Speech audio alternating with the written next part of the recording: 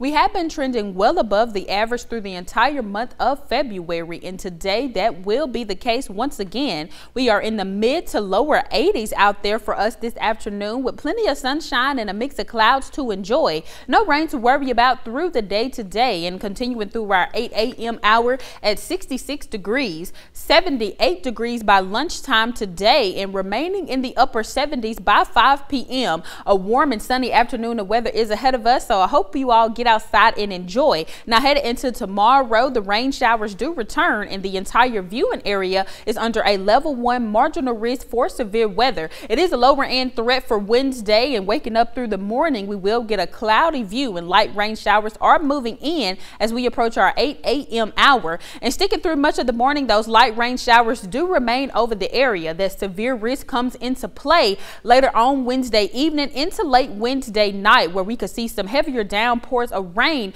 through Wednesday night, but we clear out as we continue through the early morning hours of Thursday. But headed into tomorrow, we are under a low end threat for severe weather, but by Thursday that risk zone does increase. A level 2 slight risk is possible, as well as a level 3 enhanced risk remains over the area for Thursday. So you want to be sure that you are staying up to date with Storm Team 11 through Wednesday and Thursday of this week. By Thursday after 12 p.m. large hail is possible, damaging wind gusts, and we cannot rule out the possibility for a tornado. So you want to have multiple ways to stay up to date with Storm Team 11 and keep your weather guard up through the rest of our Thursday evening. You can download the free WTOK weather app to stay updated with Storm Team 11, and we will be sure to keep you all updated. Here's a check of your 7-day forecast as we deal with nice weather conditions today, remaining unseasonably warm for the next few days. But again, we're watching Wednesday and Thursday of this week as severe storms make their way across the area.